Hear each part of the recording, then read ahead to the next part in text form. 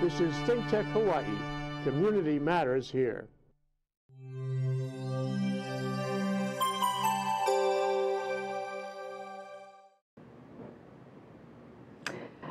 Aloha, everyone. I'm very pleased today to host the show Community Matters on ThinkTech Hawaii. And we're very fortunate to have Steve Phillips with us here today. Steve is a national political leader, civil rights lawyer, author, senior fellow at the Center for American Progress, and founder and editor-in-chief of Democracy in Color, which is a multimedia platform on race and politics. He is the author of one of my favorite books, Brown is the New White: How a Demographic Revolution Has Created a New American Majority. He's a frequent contributor to The Nation and the New York Times opinion page.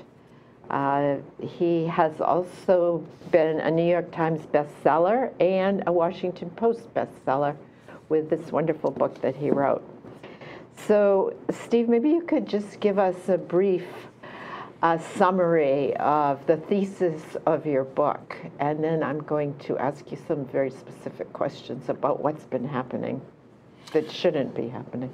A lot is definitely happening. Yeah, no, I wrote the book because I began to get alarmed during the second term of Obama's administration that people had not properly interpreted and understood why he won. And so from my analysis and understanding, it was actually a fairly logical extension. The civil rights movement, the country's changing demographic composition, the people of color used to be 12% of the population, now they're 38% of the population, and that's what enabled us to elect and re-elect a black man as president. But a lot of people in politics were saying, well, it was a one-off, and Obama was this unique figure, and so we really can't count on that type of a candidacy or coalition again. And so I was trying to prove and analyze and make the case that we have a new progressive electoral majority in the country, which consists of the overwhelming majority of people of color, 80% is what Obama got, and then what I call a meaningful minority of whites, progressive whites, around 37, 39%. And that's the winning coalition, as opposed to having to try to win over and change the minds of allegedly swing voters who have been voting conservative and Republican. So that's the essential thesis. We have a new American majority. It elected and re-elected Obama, and actually gave them, we'll get to this I'm sure, the majority of votes to Clinton actually in 2016.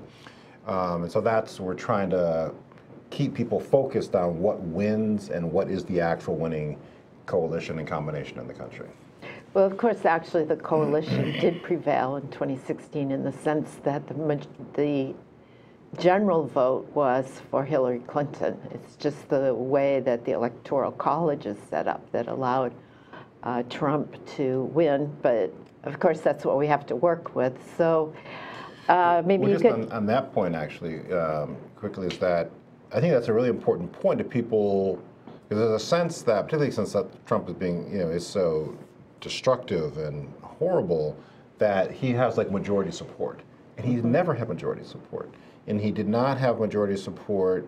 Clinton beat him by 3 million votes within the country. And he did not even have majority support in the states that gave him the Electoral College.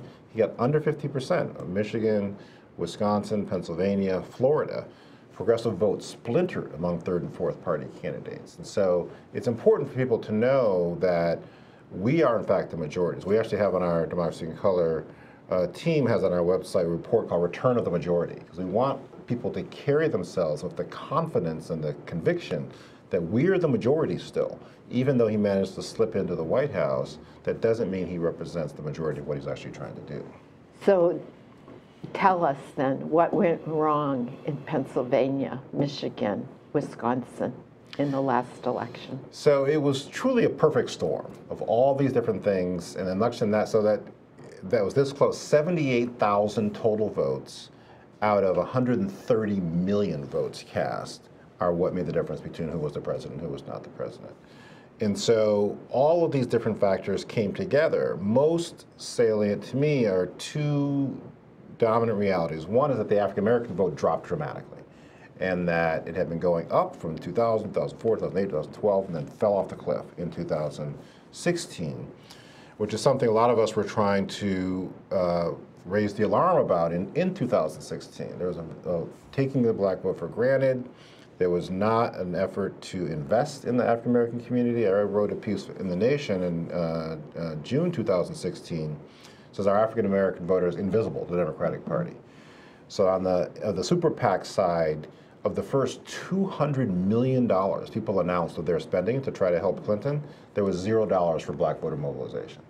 And so it was mainly television ads targeting white swing voters, some to Latino, radio or digital, but nothing to get black voters to the polls. And so that was reflective. And then we went from electing and re-electing an African-American president to returning to an all-white presidential ticket, which was not given or not even a requirement.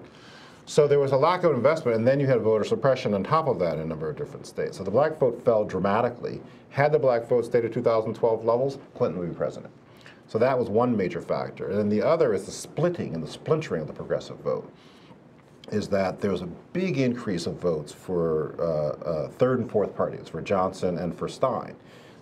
Stein's increase in Michigan and Wisconsin, from what she got in 2012 to what she got in 2016, that increase was bigger than the margin of difference in those states. So you had this combination of people thinking it was in the bag or not feeling, enthusiastic about Clinton, feeling like they would register a protest vote or something like that, which then dropped the Democratic vote below the Republican vote. Trump got fewer votes in Wisconsin than Romney did 4 years earlier. But what happens, the Democratic vote fell below that, and that's how he was able to slide in. So really, in the 2016 election, votes for the third-party candidates were, in effect, votes for Trump, even though people were probably voting for the third-party candidate as that protest against the Democrats, but not really intending to vote for Trump. So yes, very much so. And there was, in fact, a surge of previously inactive conservative white voters. And so you had a large number of people who felt like, oh, now we have a champion for our views that are hostile to people of color and women. Let's get behind this person. So there was a surge of those people actually coming out to the polls. So, but yes, the third and fourth party piece, that definitely splintered the coalition that elected Obama. And that's part of the challenge now. Is not there's too much emphasis around trying to win over Trump voters and not to reassemble the coalition that did not vote for Trump. And that's the path to victory. So then what went right in Alabama and Virginia in the more recent elections, and how does that fit in with your theory of getting out the minority vote? So the analysis and the premise is that we have the majority. And so that if everybody in the country who was eligible to vote voted, and voted in the percentages that their preferences, the way they did for Obama, or even actually even for Clinton, we would win almost all these races. We would win most of these races. Large turnout, overwhelming majority of the voters of color voting for the Democrat, and then getting that meaningful minority of the progressive whites who almost always vote Democratic.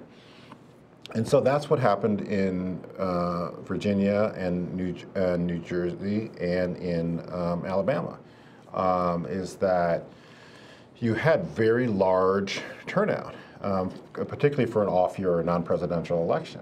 And that's really, the formula was actually fairly simple in Virginia, is that, because Clinton won Virginia, that it's clearly a state which has trended Democratic now because of its composition.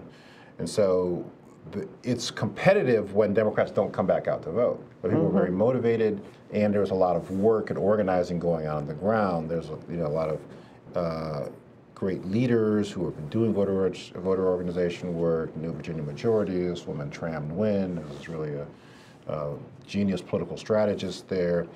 They've been tilling the soil. They maintained the relationships, were able to get a big turnout. And they had an African-American on the ticket. So the Lieutenant Governor of Virginia is Justin Fairfax, and so that helped with the black turnout. And then in Alabama, similarly, very large black turnout and monolithically supporting the Democrat. So like 96%, 98% of black women.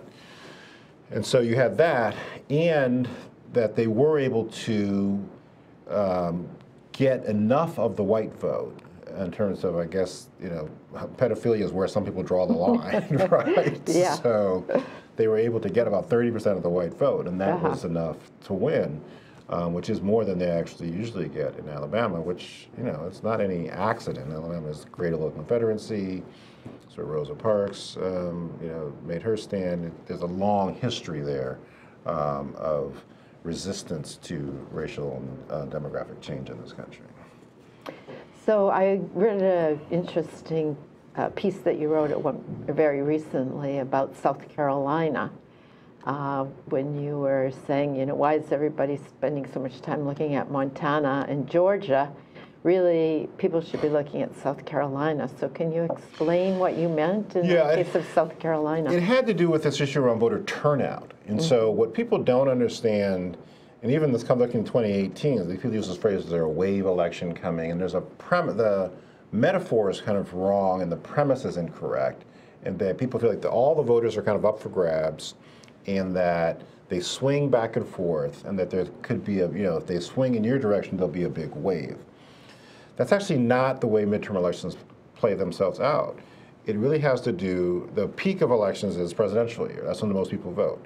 So the midterm election is how many people came out for the presidential are going to come back out again in the midterm. And that's the real issue, is can you get your supporters back out?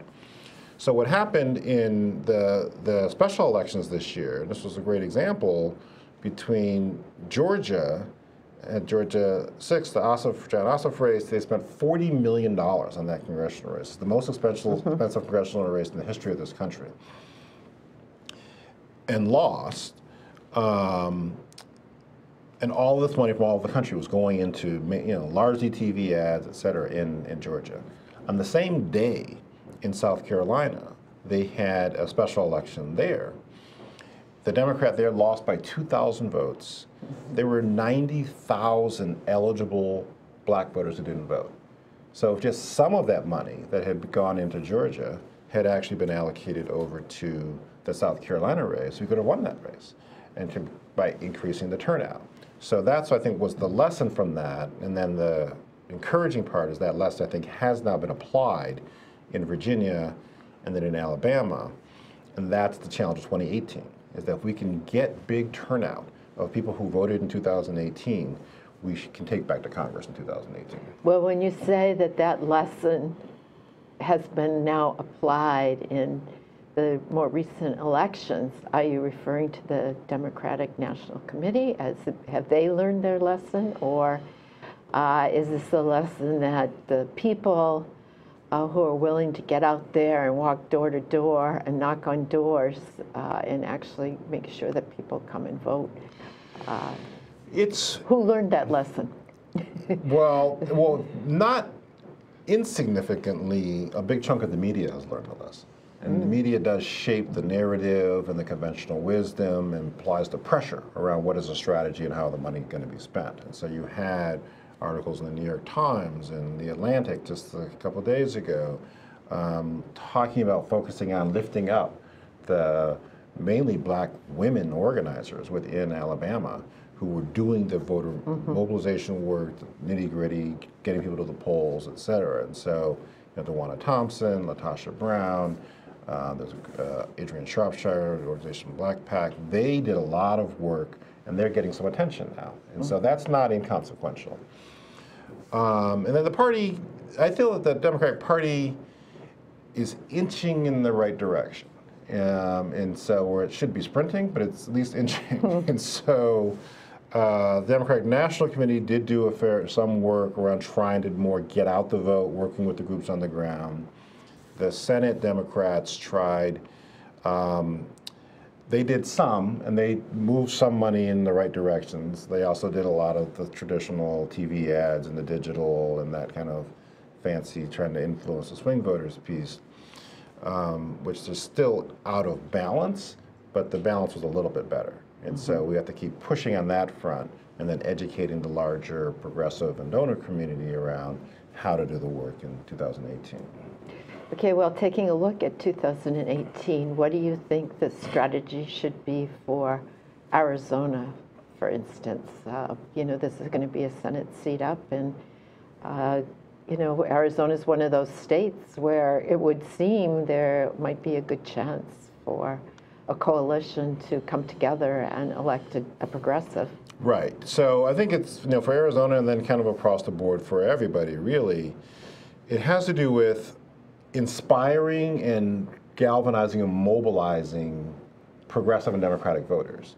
And so there's still too much of a conventional wisdom around, you know, have to be moderate and don't alienate people, et cetera. But that's actually just bad math, is that there are more people voted for Clinton in Arizona than had voted for the Republican Senate candidate in the last midterm election. So there's there are enough Democrats there if we inspire and mobilize them by taking strong stands on issues, by being forceful against the taxes that are coming down. And at the same time, there's large numbers of eligible, unregistered or non-voting Latinos, particularly in Arizona. There's like 500,000 eligible Latinos who didn't vote in 2016, and we lost by 90,000 votes. So that needs to be a major strategic focus, putting lots of money into this organization called One Arizona. It's a coalition of 13 different community-based organizations, helping them to hire staff, to train volunteers, to do the voter contact, voter mobilization work. So that's the formula, and if we apply that formula, we can win both the Senate race, we can win the governor's office. David Garcia is running for governor in Arizona, and then that puts in place building blocks to win that state in 2020. And so that's how these things fit together. Okay, we're going to take a short break now. We've been talking to Steve Phillips, who wrote this wonderful book, Brown is the New White, and we'll see you back in a few minutes. Oh, hi guys, it's RB Kelly. I'm your host of Out of the Comfort Zone, where I find cool people with cool solutions to problems that all of us face. Now, the thing is, we're really cool, and I only invite really cool people, but the thing is, I think you're kind of cool too, so I think you should come and watch. It's at Thursdays at 11 a.m. here on OC16 television with ThinkTech Hawaii. I'm RB Kelly, host of Out of the Comfort Zone, and I will see you next Thursday. Planning all week for the day of the big game. Watching at home just doesn't feel the same. Number one on the list is who's gonna drive. It's nice to know you're gonna get home alive. Plan for fun and responsibility. Choose the DD, captain of our team. It's the DD. For every game day, assign a designated driver.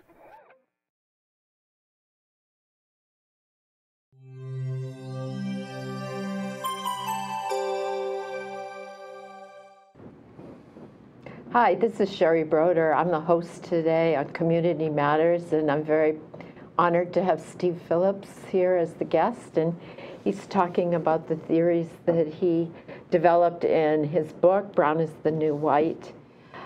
So Steve, we were just talking about Arizona and how the demographics there suggest that perhaps for the Senate seat, maybe even for governor, there's a lot of opportunities for the progressives. You know, what about Texas? I mean, what's going on with Texas? Isn't Texas, just like Hawaii, a majority state? In other words, the white people are not the majority in the state of Texas anymore. Yes, Texas actually has the biggest progressive upside of any state within the country. It's seen as incredibly conservative, and Republicans, I think, hold all the statewide offices, I believe, and continue to regularly win these different statewide offices. But in terms of total population, it is a majority of people of color. In terms of the voting eligible population, it's 47% people of color. But there's very low turnout, and there's very low turnout of voters of color in particular, and Latinos most particularly. So that's the fairly clear strategy and path to victory there. is that if you can and the Latinos consistently vote majority Democratic, 60 to 70%. So if you can dramatically increase the turnout. So in Clinton lost Texas by 800,000 votes. There are 4 million eligible non-voting people of color in Texas, 3 million Latinos alone. So the numbers are there to actually flip that state's politics, but it requires a large investment of time, energy, priority in really trying to change the culture and the voting pattern so that you have much higher voter participation and a higher voter turnout. But if that is done, that Democrats actually could control all of the Texas government, as well as ousting Ted Cruz and taking that seat. I think that win back the Senate is now going to be a 2-vote margin because of we won Alabama. So Arizona, Nevada, and Texas, I feel, are the 3 most prime opportunities to actually be able to flip those seats, which would then flip control of the Senate. Well, how do the demographics look in Nevada? Nevada is very similar as well. It's large numbers of Latinos, a significant population there, and it has. Clinton won the state, Obama had won the state twice, and so there's a lot of progressive infrastructure there as well. And so again, this is a turnout issue. If you turn out the voters within Nevada, we'll win. And so that's why that's a significant pickup opportunity on the Senate side. Well, we are now less than 2 weeks away from 2018, and before we know it, it will be November. So are you seeing the Democratic Party, the National Party, moving forward to really seize upon these opportunities that we see out there? And, is there, I guess, from here in Hawaii, it seems like we're involved in the fight for the soul of America right now, and things are happening so fast. And I'm not sure if I can wait till November 2018 for something to change. So is there a sense of urgency and an understanding of priorities, particularly? I mean, the thing that the National Party is good at is raising money. So are they going to put their money where they need to, or are they going to continue to dither away at advertising on television? Well, old habits die hard, so there is that challenge. But what's happening, I think, within the country now is that the people are out ahead of the party. And so it's not just a question of is the party going to be the entity that's going to lead. And so this is really what you saw throughout all these different elections in 2017, even in the Georgia 6 special election. I mean, $40 million, that came from all over the country. It wasn't raised by the party. People saw an opportunity, they were excited about that. In Virginia, turnout was so high, and in Alabama, turnout was high, because people see the stakes of what is going on in this country, they experience the attacks that are coming from this administration, and they are very motivated and mobilized to fight back and to respond. So the efforts of the activists, the organizers, the resistance, in many ways is outstripping or outpacing the party itself. And that's a very encouraging sign. There was the third quarter financial filings for the candidates for Congress is that like close to 100 Democratic candidates outraised the Republican incumbents. And so there's large numbers of people running. Those people are raising money. There's lots of people doing organizing and activism in their local neighborhoods. So people are highly energized, and that is going to be the energy base, I think, that drives us to victory, and hopefully will pull along the party as it starts to increasingly see that this is the way to win. Well, do you think the Republican Party is going to be able to make a lot of enthusiasm for its position, particularly with regard to tax reform and the efforts that they're going to put into it through the Koch brothers' expenditures of, $25 million, which has already been committed? Right. So this is going to be the challenge. Again, it's turnout. Which side can get its people out to vote? Historically, the in-power party has a drop-off in turnout. And that's logical because a lot of people feel like, well, we have our person in the White House. They're taking care of things. The things that motivated us to come out to, send a message or to fight back or to, stick it to the communities of color. They've got the president now. And so they don't have the same motivation that's driving them. And you saw some anecdotal evidence of that in Virginia. They're asking people who are anti-immigrant, anti-immigration, why aren't you going to come vote? And they're like, well, Trump's president now. Yeah. And he's taking care of that, which he is taking care of that.